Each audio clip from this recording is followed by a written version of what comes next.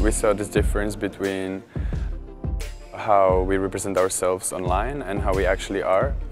And we thought that there shouldn't be such a gap between these two. Through this project, we're sort of looking at how, even in the real world, we live through forms of representation. The research has quite a lot of complex information, so we decided to simplify it into this mindfulness session sort of format to show how our self is constructed and how online representation is constructed.